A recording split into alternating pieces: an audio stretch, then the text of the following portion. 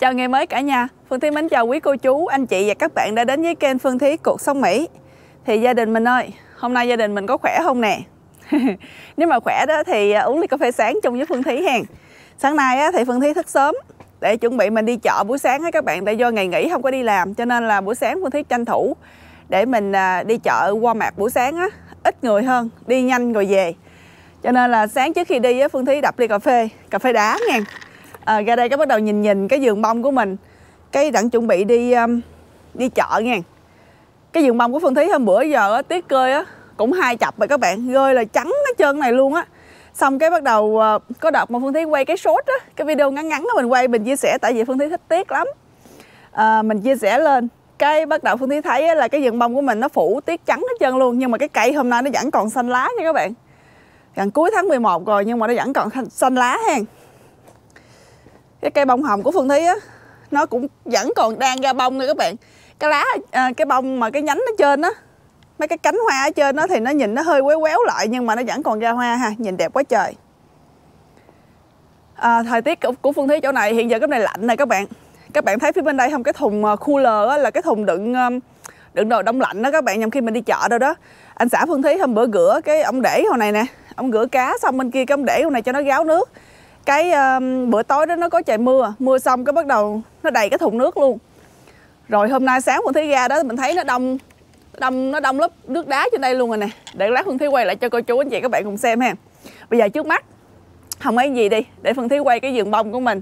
Cái vườn bông vào cuối tháng 11 gần đầu tháng 12 luôn á, tuyết rơi 2-3 lần luôn rồi. Nhưng mà nó vẫn còn sống nha các bạn. Quay cho cả nhà mình xem ha, đẹp lắm luôn á. Đây các bạn, đây là vườn bông của Phương Thúy nè. Cả nhà mình thấy làm sao? Tuyết rơi bữa hổm là che trắng phủ hết trơn luôn. Nhưng mà có những cây nó vẫn còn xanh luôn. Giống như mấy cây bông này nè các bạn. Cái bông tím này vẫn còn đang ra bông luôn á. Nó chịu lạnh cũng hay lắm luôn hen. Còn cái cây bông sát bên đây thì Phương Thúy thấy cái lá nó vàng hết trơn rồi. Rồi để qua sát cái cây bông hồng bên đây Phương Thúy quay cho gia đình mình xem nè. Đó, cái cây bông này vẫn còn ra bông nha các bạn. Vẫn còn ra bông tốt đàng hoàng luôn á. Dữ dội. Đây là cái cây bông hồng mà Phương Thúy trồng hôm bữa mới đôi đê á, cái lễ của mẹ đó. Các bạn có thể thấy nè hen, cái lá đó, không phải cái lá, cái này kêu bằng cái cánh hoa ở ngoài này nè các bạn. Nhìn nó giống như là nó đã úa rồi. Nhưng mà cái bông nó vẫn còn phát triển hen. Bên đây cũng vậy luôn. Phương Thúy tính cắt cho nó sát xuống chút xíu á, để mùa xuân năm sau nó lên đẹp hơn, nhưng mà chưa có thời gian. Chắc bữa 2 bữa Phương Thúy cắt hơi sát xuống tí xíu. Sau đó mùa xuân năm sau lên nó ra bông đẹp lắm. Đó, đây là cái vườn bông của nhà Phương Thúy. Đã trải qua 2-3 trận tuyết rồi nói gì nè. Còn đây là cái cây nhà Phương Thúy các bạn. Năm nay nói chung tuyết rơi rất là sớm, cho nên là những cái cây này nè, cái lá nó vẫn còn xanh. Chứ mỗi năm Phương Thúy nhớ tuyết rơi là thường khoảng cỡ tháng 12 rồi đầu tháng 1 rồi thì những cái cây này các bạn nó đã vàng lá. Sau đó là nó rụng lá hết rồi. Nhưng mà hôm bữa tuyết rơi đó, nó phủ trắng cái cây này, nhưng mà cái cây vẫn còn màu xanh các bạn. Nhìn rất là đẹp luôn á. Cái lá nó cũng chưa có vàng hẳn hen. Đó. Sáng Phương Thúy ve xe ra nè, để chút xíu mình đi chợ. Đây các bạn nhìn xem nè. Cái thùng cooler là cái thùng mà đựng nước á, thì nó đông đá lớp trên luôn rồi nè các bạn. Dữ dội không? Lạnh lắm luôn á. Bởi vì nhầm bữa đó những cái chai nước mà Phương Thúy để trong xe của mình mà nếu đậu ngoài sân á các bạn, thỉnh thoảng nó đông đá luôn á. Rồi Phương Thúy quay sơ cho gia đình mình xem chút xíu vậy. Bây giờ cô chú anh chị và các bạn cùng đi chợ qua mạc online chung với Phương Thúy hen. Uống miếng cà phê sáng trước đi. Trên đường đi ra ngoài thì có thể Phương Thúy sẽ ghé ngay cái thùng thư nhà mình đó các bạn. Tại vì Phương Thúy đặt đồ người ta gửi về rồi nhưng mà nằm ở ngoài thùng thư cô chú anh chị và các bạn có tò mò ở bên đây khi mà người ta gửi những cái thùng đồ, những cái thùng bự thì người ta gửi bằng cách nào không? Theo Phương Thúy hen, mình sẽ chia sẻ cả nhà mình. Rồi, bây giờ chạy đi lấy thư các bạn ơi.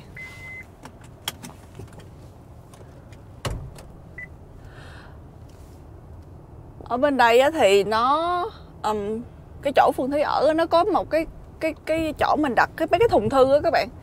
Thì thư gửi về sẽ qua bên đó, mình sẽ qua đó mình lấy ha. Rồi có những cái món đồ đó mình đặt á, mà nhầm khi bự quá thì người ta giao trước cửa nhà mình. Nhưng mà nhiều những cái món đồ mà giống như Phương Thúy chia sẻ đó, giống như những cái món đồ mà nó hơi riêng tư á, mà những cái món đồ hơi bự á, thì người ta sẽ để cái miếng giấy trong cái thùng thư của mình á, rồi mình chạy ra cái chỗ UPS, không thôi mình chạy ra bưu điện mình lấy ha. Rồi tới thùng thư, bây giờ Phương Thúy sẽ đậu xe bên đây nè các bạn, rồi mình bước xuống mình lấy thư ha. Ở ngoài á, bữa nay lạnh mà buổi sáng này có gió nữa cho nên nó cũng lạnh nha các bạn, lạnh lắm luôn á. Hôm bữa Phương Thúy đặt đồ đó, Phương Thúy chia sẻ đó, người ta nói là người ta gửi về rồi. Thì bên đây á, bạn có cái thùng thư giống như thế này nè, mình ra đây rồi mình lấy. Phương Thúy mới lấy thư luôn, nhưng mà cái đồ mình đặt á, thì chưa có lấy, cho nên là sẵn bữa nay trước khi đi chợ Phương Thúy lấy luôn ha. Thì những cái món đồ mà hơi bự bự á, thì người ta sẽ cho mình một cái chìa khóa, người ta để này nè. Cái chữ này là chữ đi. Thì mình nhìn bên đây, ví dụ như chữ đi của Phương Thúy thì nó sẽ ở chỗ này nè. Wow, gió lạnh quá.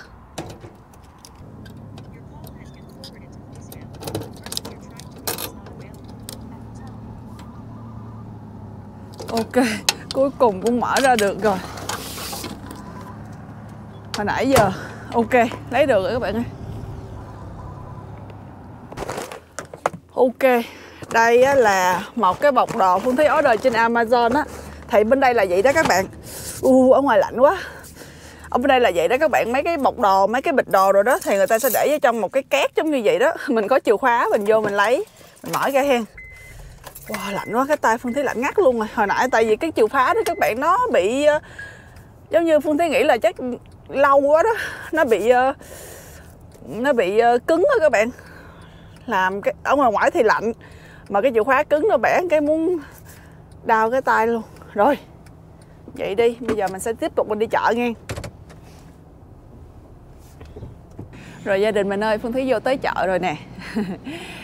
Bây giờ mình sẽ đi mua đồ khô trước hen. Bữa nay Phương Thúy đi chợ mình sẽ mua đồ khô, rồi mình mua đồ tươi, mua thịt rồi nữa. Rồi bây giờ cô chú anh chị và các bạn cùng đi chợ online chung với Phương Thúy hen. Mình mới vô cái chỗ này á, là người ta bán về mấy cái đồ tạo mùi hương á các bạn.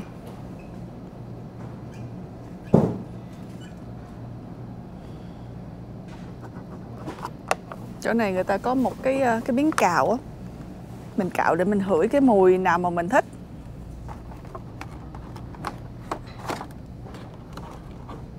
Nhà Phương Thúy bữa hổm á, là mình mua cái mùi lavender. Cái mùi lavender á, mà bây giờ mùa này á, thì mình muốn cái mùi gì nó ấm cúng hơn. Giống như cái mùi trái bí pumpkin là các bạn. Hoặc là cái mùi của cái quế này nè. Nhưng mà cái mùi của nó sao ngọt quá, Phương Thúy không thích. Hửi mà lại không thích. Apple cinnamon.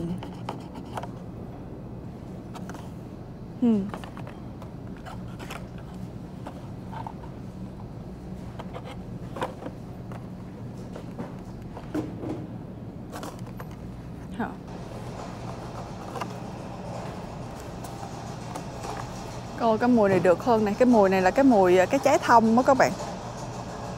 Ha, lấy cái mùi này đi.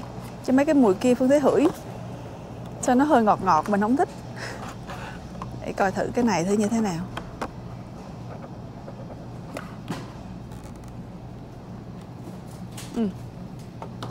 Thôi, lấy cái hộp này đi. Cái này là cái mùi trái thông đó các bạn. Hộp như thế này là có 2, 4, 5. Nhà Phương Thúy có cái đầu găm điện rồi, mình chỉ cần mua này gắn vô thôi. Cái này là 11 đồng 98 cent. Quên nữa, Phương Thúy quên chia sẻ là 1 đồng là khoảng 25.000 Việt Nam đồng của mình. Còn 1 pound là khoảng 450 gram nha cả nhà.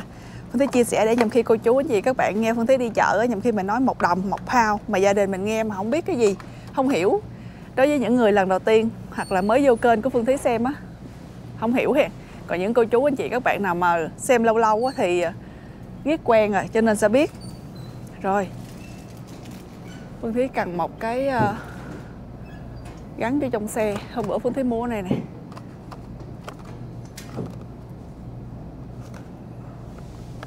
Cái mùi này Phương Thúy thích lắm luôn á, bỏ trong xe thơm lắm. Cái này á, thì 2 cái là 6 đồng 46 cent ha. Đây cái này đi, sáng nay Phương Thúy đi chợ, do là còn sớm đó cho nên ít người. Rồi để trên đây đi. Phương Thúy cần mua cái gì các bạn? Mấy cái đồ chà rửa trong nhà vệ sinh á. Hôm bữa Phương Thúy mua cái loại mà mình để vô trong cái bồn vệ sinh nhà mình đó. Sắp hết rồi mình phải mua thêm. Cái loại này nhưng mà Phương Thúy muốn chọn cái loại màu blue á, màu xanh kia đó mà hết rồi. Ở đây không thấy nữa hen. Cái này á, thì mình để vô trong cái bồn cầu á các bạn, dội nước xuống á, thì nó sẽ tẩy rửa cái phần ố vàng, với lại nó giữ cho cái nhà vệ sinh của mình thơm hơn á. Một cái phòng của Phương Thúy, một cái phòng của nhà vệ sinh của bên Chê Đành, 2 cái. Một cái này á là có 4 cục ha. Có 4 cục là 3 đồng 77 cent nha. Sáng nay nói chuyện sao bị đớ lưỡi hoài vậy trời. Chắc lạnh á, hồi nãy ra ngoài chắc hơi lạnh á. Rồi qua đây á, thì mình sẽ lấy thêm một cái này nè các bạn. Cái này á, là giống như cái giấy diệt khuẩn á. Phương Thúy để trong xe mình sắp hết rồi. Chắc mua một cái này quá. Cái này là 3 đồng 47 cent. Mua này đang để trong xe nhằm khi mình cần sử dụng trong xe ha.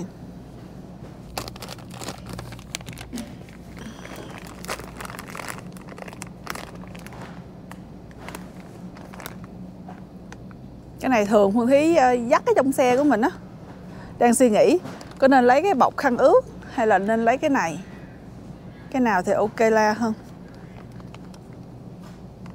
Lấy bọc khăn ướt đi các bạn ơi. Bọc khăn ướt tới 75 miếng rồi. Còn cái này nó có 35 miếng, nó nhanh hết lắm. Cho nên lấy cái bọc này đi ha.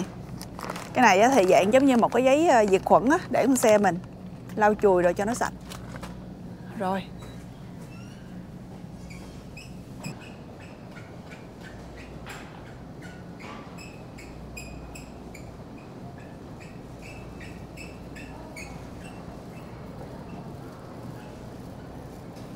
vô cái phần này là cái khu mà nướng bánh đó. Phương Thúy vô đây cần mua cái dầu, không phải cái dầu mà cái vani á.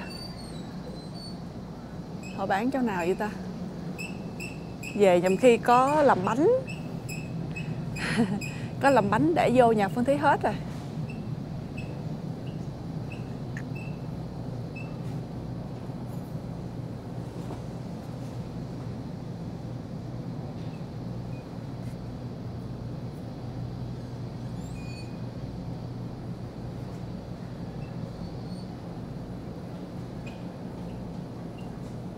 Ủa? Vani ở đây sao không thấy vậy ta?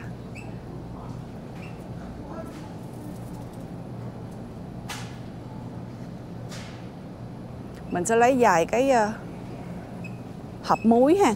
Muối này thì một hộp là 1 đồng 67 cent. Nhà Phương Thúy sử dụng muối nhiều lắm. Mình rửa thịt, rửa cá rồi đó. Cho nên đi chợ mà thấy mà trong nhà sắp hết á, Phương Thúy ưa mua thêm.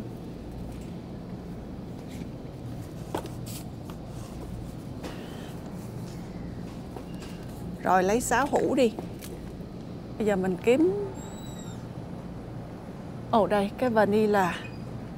Hèn chi kiếm muốn chết luôn. Nãy giờ kiếm không ra, kiếm đằng kia mà kiếm không ra ha. Phương Thúy ưa xài cái loại này nè. Cái này thì 11 đồng 98 cent. Cái tinh chất vani á các bạn, về làm bánh. Rồi.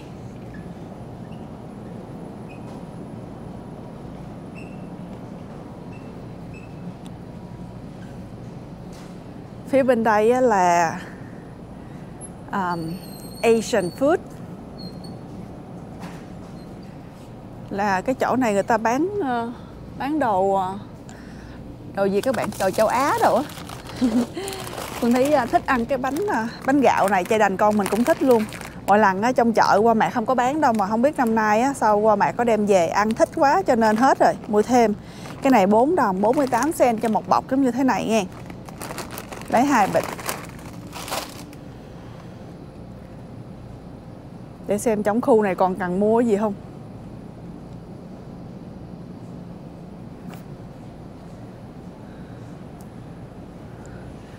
Ồ, ở đây người ta có bán lạp xưởng mà viết tiếng Việt luôn nha các bạn. Người ta để là Chinese style sausage, là lạp xưởng thượng hạng. Wow, viết tiếng Việt luôn, ghê vậy. Là người ta để là làm theo cái kiểu của người Trung Quốc đó các bạn, người Hoa á. Sản xuất ở Mỹ nhưng mà làm theo cái kiểu đó đó. Lạ vậy ta. Chắc Phương Thúy lấy một bịch đi, ăn thử hen. 6 đồng 48 cent cho một bịch như thế này. Thì tại vì thấy để cái chữ lạp xưởng thượng hạng, thấy tiếng Việt khoái khoái cho nên mình mua. Rồi lấy một bịch.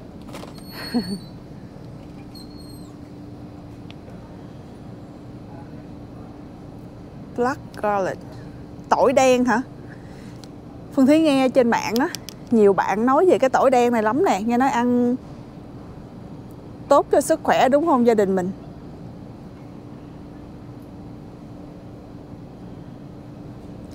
Đọc thử thôi.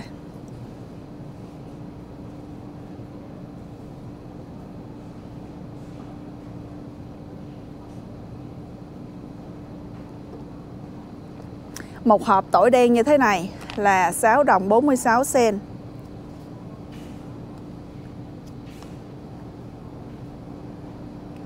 Không mấy mình lấy một hộp về mình ăn thử đi. Cái này một hộp đó là 5 ounce là 142 gram. 6 đồng 46 cent ha. Lấy một hộp thử. Tại vì không biết ăn như thế nào cho nên không có dám lấy nhiều. Lấy một hộp thôi. Lạ. Phương Thúy thích vô mấy cái vàng bán đồ châu Á giống như thế này lắm. Tại khi nhầm những cái món đó mình không nghĩ là trong đây người ta họ bán, nhưng mà họ lại có bán, cho nên là vô đây nhầm khi những cái món đó mình thấy cái mình bị hết hồn. Rồi, ở trong đây mua bao nhiêu đây thôi hen. Để xem còn cần cái gì bên này không.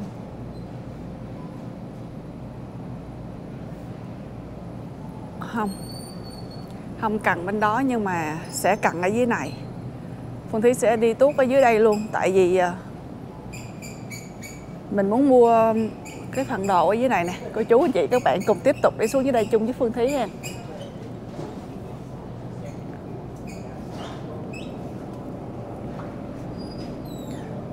Xúc xích này thì dạng như người ta hun khói á các bạn. Mình mua về cái bữa nào không biết nấu món gì á, cái Phương Thúy đem ra bắt đầu mình xào. Một cây như thế này là 3 đồng 98 cent.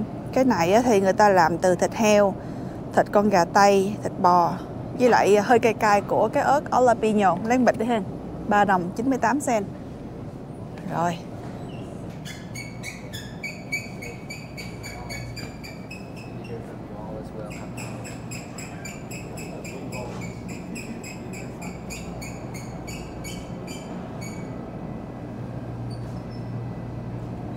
Tính mua vô đó coi cái phần nước dừa. Nhưng mà cái phần nước dừa đó nhà Phương Thúy còn. Tại hôm bữa đi chợ Sam á, mình mua vẫn còn cho nên không có mua thêm.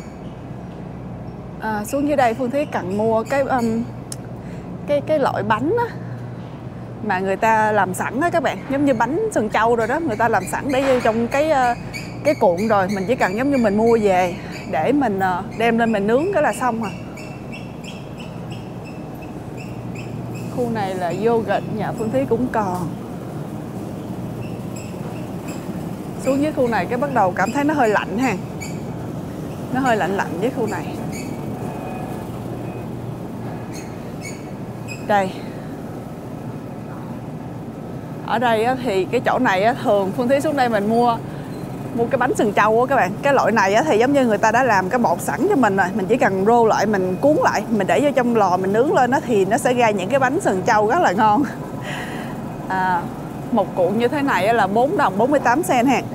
Lấy một cái, gia đình con mình cũng thích ăn lắm luôn, cho nên mua một cái đi. Mấy cái tháng này người ta bán mấy cái con gà tây nhiều lắm luôn. Tháng bắt đầu hình như là giữa tháng 10 là bắt đầu người ta bán rồi đó các bạn. Giữa tháng 10 bán dài cho tới tháng 12 luôn. Cho nên trong thời điểm này là bạn đi vô trong chợ đó, bạn bắt gặp rất là nhiều những cái con gà tây. Rồi mấy cái đồ chuyên về nấu con gà tây á, con turkey á. Burger, nhà Phương Thúy sắp hết burger rồi. Lấy một hộp như thế này 5 đồng 28 cent, 4 cục. Rồi mình lựa mấy cái đồ này trước đi, rồi Phương Thúy mới quay ngược lên trên kia để mình mua thịt rồi các bạn. Phô mai nhà còn cho nên không mua thêm.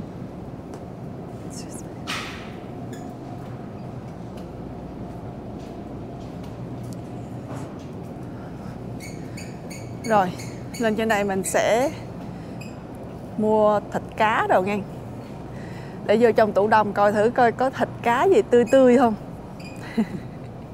Nói chuyện khó hiểu quá, đi vô trong tủ đông rồi mà để coi có cái nào nó tươi tươi không. Làm gì có.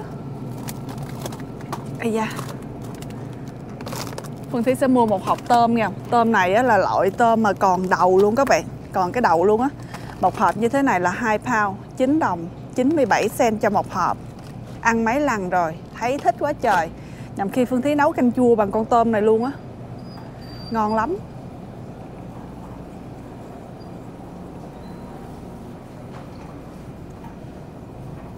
Trong đây là cua hả? Cá phi hả? Không biết nữa. Nhà hôm bữa cá đi câu còn nhiều lắm luôn. Anh xã Phương Thúy đi mấy lần luôn. Anh đi mình nên ảnh á. Rồi anh câu là năm nay nghỉ câu nữa luôn rồi đó, đủ luôn rồi đó các bạn. Cho nên là chắc không mua thêm cá đâu. Không có mua thêm cá bên đó đâu. Bắt quá là mua cá salmon á, là cá hồi á, về nhằm khi mình hấp sốt cà, hoặc là mình nấu canh chua cho chay đành.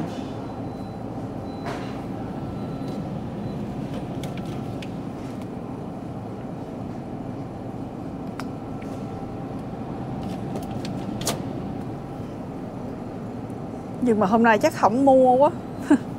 Sao thấy không có feeling, là không có cảm giác là mình sẽ mua ha.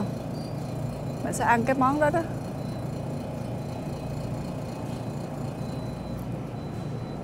Rồi, không mua thì qua bên đây. Rồi, qua dàn thịt. Thịt gà, thịt heo, thịt bò. Gia đình mình ăn thịt nào nói Phương Thúy lấy nè. Thịt gà hả?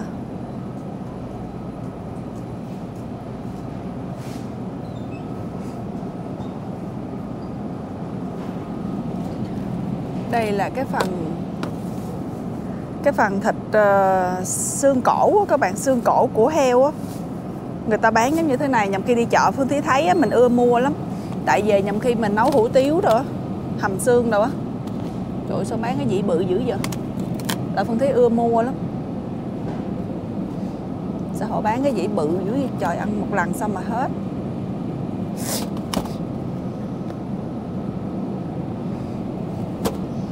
Lựa cái dĩ nào nhỏ nhất. Rồi, lấy cái dĩ này đi. Cái này thì 10 đồng 87 cent ha. Lấy một dĩ này nhằm khi về cái Phương Thúy nấu hủ tiếu, hoặc là mình hầm xương nấu súp rồi á, mình ưa sử dụng lắm, cho nên lấy một cái đi. Đây là phần thịt thịt nạc vai á, thịt đùi á, shoulder. Ây da.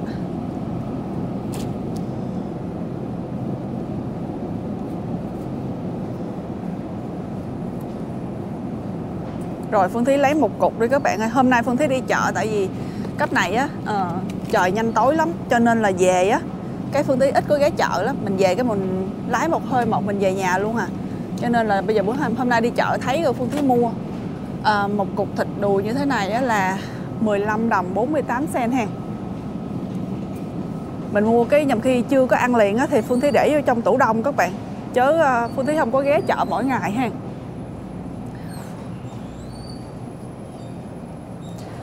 Trời đất ơi, gia đình mình ơi, Phương Thúy quay cái này cho gia đình mình xem là hết hồn.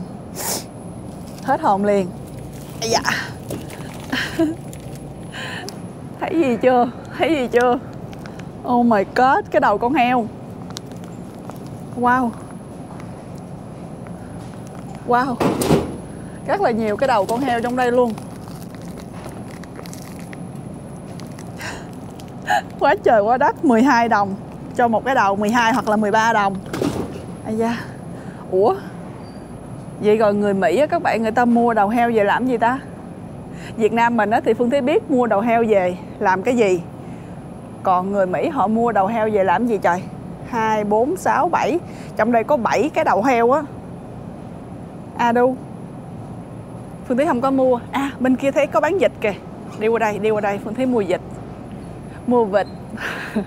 Nói vịt cái nhớ bữa hổm nói chuyện chung với Trai Đạnh vụ mà con vịt với con vịt ha. Hồi năm ngoái đó thì không biết sao nữa, mỗi năm á thì Walmart có đem về. Walmart có đem về bán vịt các bạn, nhưng mà hồi năm ngoái Phương Thúy mua không có được con vịt nào hết trơn, cho nên là nhà Phương Thúy hồi năm rồi á không có con vịt nào hết trơn á. Ô năm nay thấy có bán vịt nè. Ok, vịt này người ta bán á là 3 đồng 72 cent cho 1 pound. Một con như thế này là 21 đồng 17 cent ha. Mình sẽ mua vài con đi. Họ bán á, họ đông đá hết trơn rồi các bạn. Cho nên là bây giờ mình chỉ cần mình đem về mình tiếp tục mình đông đá. Tại vì bây giờ mình chưa có ăn liền á. Mua mấy con đây ta? 3 con.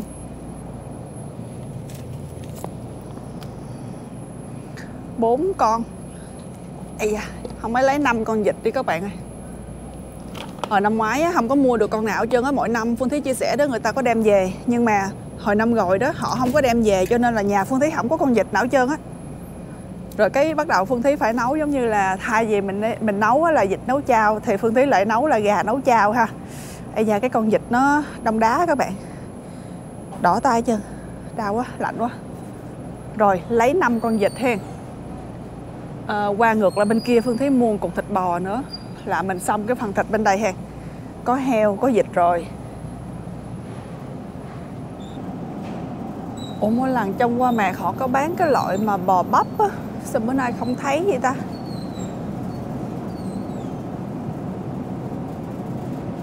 Cái bò mà về Phương Thúy ưa làm tái chanh rồi đó.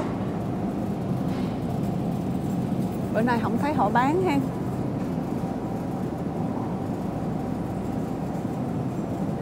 Tính qua bên đây mua một cục thịt bò đó các bạn, về dùm khi mình có xào đồ nữa, nhưng mà không có bán rồi các bạn ơi. Thôi không có rồi thôi. Rồi tiếp tục đi qua phía bên đây mình mua đồ tươi nghe.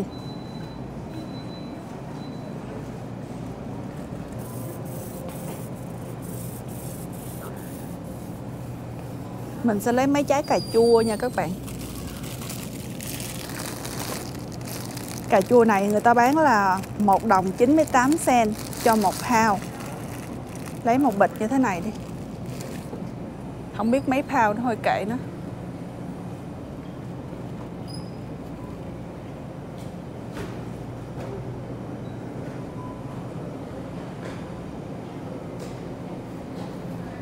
Ở đây có bán thanh long nè. Thanh long này một trái là 4 đồng 97 cent. Gia đình mình ăn thanh long không? Phương Thúy mua.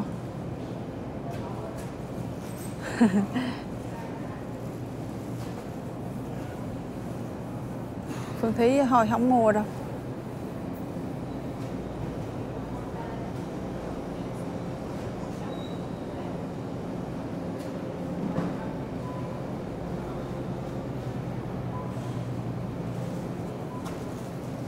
Trái cây nhà Phương Thúy còn, cho nên cũng không mua luôn. Nhưng mà qua bên đây thì Phương Thúy mua một miếng tàu hũ.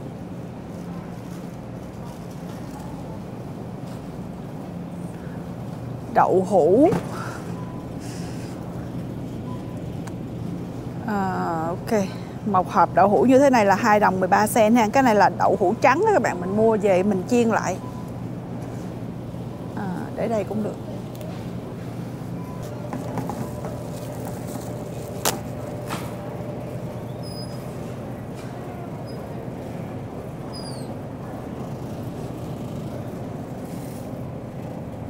Lấy một bịch dưa leo ha, dưa leo này mini, dạng như trái dưa leo nhỏ xíu, nó cỡ bằng cái ngón tay của mình hả các bạn, rất là mini luôn á, đúng chữ mini luôn á. Ăn nó giòn giòn ngon lắm. Lấy một bịch như thế này đi là 3 đồng 48 cent.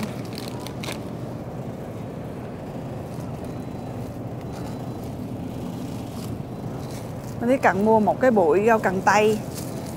Mua cái này về để xào đồ cũng được, mà nấu canh chua cũng được. Cho vô trong cái bọc đi, tại vì cái này nó bị chảy nước.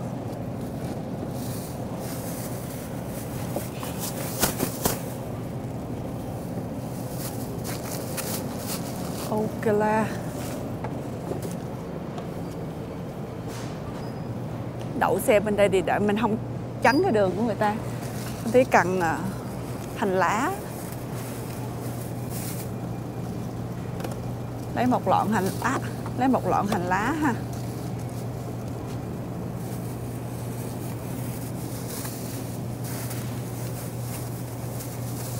Gừng. Có dịch á, về mấy mình làm dịch sầu gừng, cho nên là không ấy lấy một nhánh hay nhánh gừng nữa.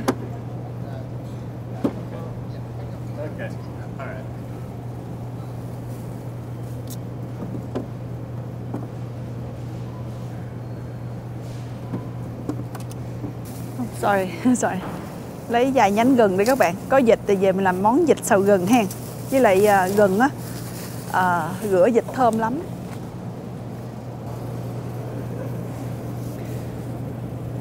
Phương Thúy sẽ lấy một cái bịch này. Phương Thúy thích ăn cái này, nhưng mà anh xã Phương Thúy lại không thích, không biết tại sao nữa. Phương Thúy ăn cảm giác nó giống như là cái bắp cải mà nó thu nhỏ lại đó, nó cũng giòn giòn, nó cũng ngon lắm, nhưng mà anh xã Phương Thúy lại không thích. Thôi kệ đi. Mình mua đại một bịch như thế này đi là 2 đồng 98 cent. Ổng không thích thì ổng ăn món khác. Phương Thúy lấy cái này ha. 2 đồng 98 cent cho một cái. Củ dền.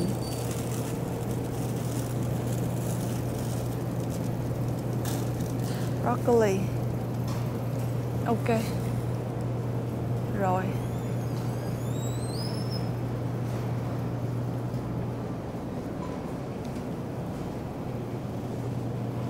Phương Thúy lấy mấy trái bí ngòi á.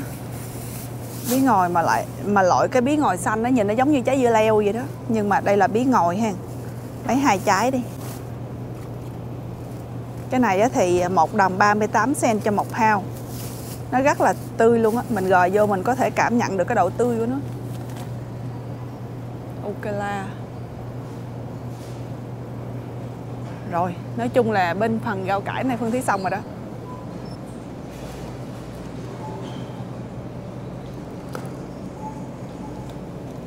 Gia đình mình có thích ăn bánh ngọt không?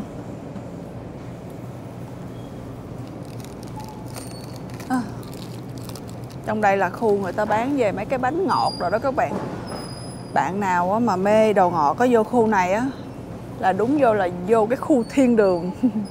Tại bên đây á người ta bán mấy cái bánh ngọt rất là nhiều luôn á. Thấy vừa muốn ăn mà vừa không muốn mua. Tại vì mua về nhiều quá đó, ăn không hết. Tại bên đây họ bán một số lượng, họ bán nhiều lắm. Một số lượng họ bán là một hộp như thế này nè. Nhà Phương Thúy là chỉ có mình mình ăn thôi. Cấp này hai thanh niên ở nhà tập thể dục, cho nên là giữ dáng lắm. Ai cũng muốn giữ dáng hết á. Đồ ngọt này á là chỉ có một mình Phương Thúy ăn thôi.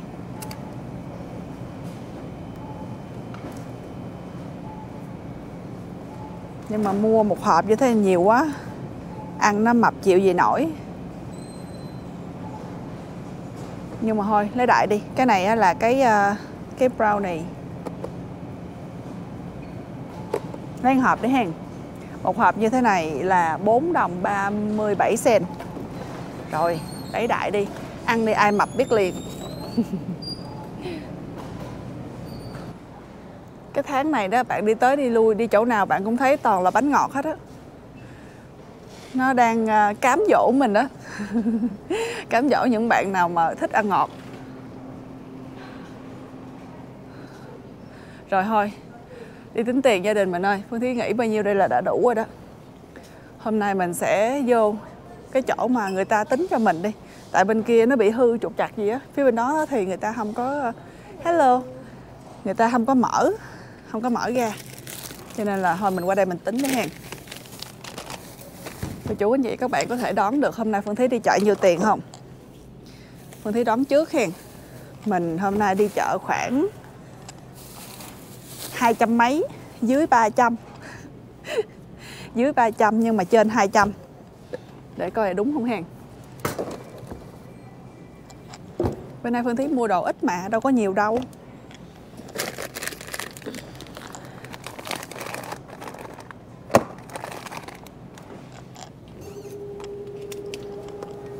Mỗi lần đó là Phương Thúy sẽ tự tính, nhưng mà hôm nay cái chỗ mà tính tiền dành cho cái người tự tính mà mua đồ nhiều á, họ đóng rồi các bạn, không biết tại sao. Cho nên thôi qua bên đây đi để cho cái cô này cô tính thì cũng được. Mua được 5 con vịt. Và sẽ không lâu nữa Phương Thúy sẽ đãi gia đình mình cái món là vịt xào gừng, vịt nấu cháo, vịt nấu chao, vịt khìa, vịt quay. Sẽ có rất là nhiều món vịt ha. Rồi.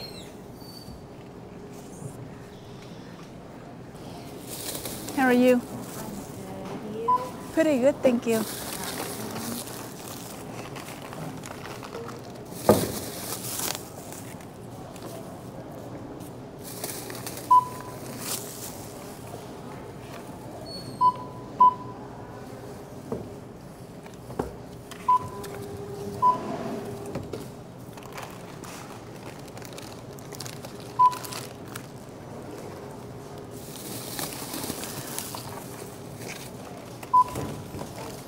Tính bên đây thì nó đơn giản, nó dễ hơn, người ta tính sẵn bỏ vô bọc, mình chỉ cần để lên trên bọc thôi à.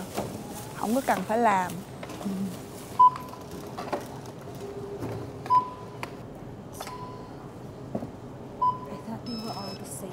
No, I don't think so. Okay.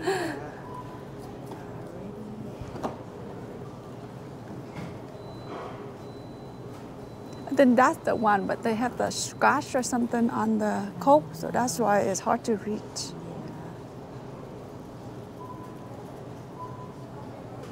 25. 11.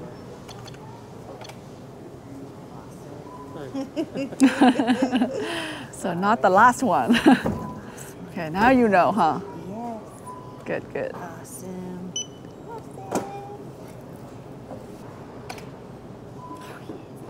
Already. Okay. 260, 242. Okay.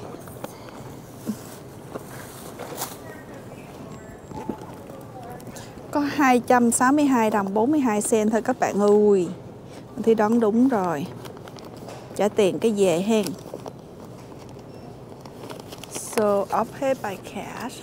Awesome. I'm 300.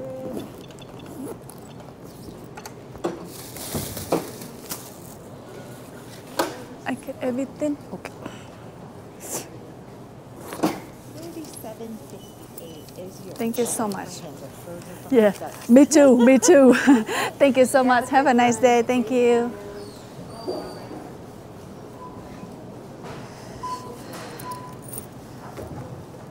Hôm nay Phương Thúy đi chợ mình trả tiền mặt, cho nên là đợi Phương Thúy tí xíu dẹp tiền vô trong bóp một cái rồi mình hãy đi ra ngoài săn ha. Ok. Ra tới đây nó sẽ hơi lạnh hơn các bạn ơi. Rồi đeo kiếng vô. Ra xe chắc đầu lên xe về. Để Phương Thúy tính thử coi. Để Phương Thúy tính thử hôm nay mình đi chợ tiền Việt Nam là bao nhiêu tiền hen. Hồi nãy là 262 đồng 42 cent. 262 đi. 6 triệu 550 ngàn. Khoảng cái 6 triệu rưỡi. Bữa nay hôm nay Phương Thúy đi chợ khoảng 6 triệu rưỡi nha cả nhà. cũng ok lắm đúng không? Phương Thúy đoán đúng rồi, 200 mấy 300 chứ không tới 300 mà hơn 200. Rồi bây giờ sẽ chắc đồ ra xe. Vì Phương Thúy đi chợ sớm á, cho nên là bây giờ còn sớm lắm. Mới có 9 giờ rưỡi thôi. Qua mạc á lúc nào cũng đông hết trơn các bạn. Cho nên là tranh thủ ngày nghỉ á, mình đi sáng sớm á, thì mình không có cần phải giống như là nhiều người á. Chứ cái chợ qua mạc hôm bữa Phương Thúy chia sẻ đó, nó có nhiều chuyện tù lu lắm. Rồi chắc đầu lên hen. Bữa nay mua được mấy con vịt. Vui. Và năm ngoái á, thì thường Phương Thúy chia sẻ đến mỗi năm á các bạn là trong qua mạc bán vịt vào cái khoảng giữa tháng 10, tháng 11, tháng 12. Nhưng mà không biết tại sao năm ngoái á, hồi năm rồi là không có một con vịt nào luôn. Năm nay đi thấy có vịt, Phương Thúy mua tới 5 con luôn. Ok là bữa nay đi chợ nhanh gọn lẹ. Ngồi nghỉ tí xíu đi. Rồi gia đình mình ơi, vậy là sáng nay á, thì Phương Thúy đưa gia đình mình đi lấy thư nè, xem cái cảnh cái vườn hoa trước nhà Phương Thúy. Bây giờ á, tuyết rơi mấy lần rồi nhưng mà cái vườn hoa vẫn còn ok la lắm luôn đúng không? Với lại đi chợ hôm nay nữa, Phương Thúy cảm ơn cô chú anh chị và các bạn đã đi chợ online chung với Phương Thúy cho mình đỡ buồn nghe. Rồi, vậy đến đây Phương Thúy sẽ xin kết thúc cái video đi chợ ngày hôm nay của mình ở đây. Phương Thúy cảm ơn quý cô chú, anh chị và các bạn đã luôn quan tâm, theo dõi, ủng hộ Phương Thúy. Chúc cả nhà mình sẽ có một ngày vui vẻ, bình an và thật nhiều hạnh phúc nghe. Còn bây giờ á, thì cho Phương Thúy xin gửi lời chào và hẹn gặp lại quý cô chú, anh chị và các bạn mình ở cái video kế tiếp nghe. Bye bye. Ok là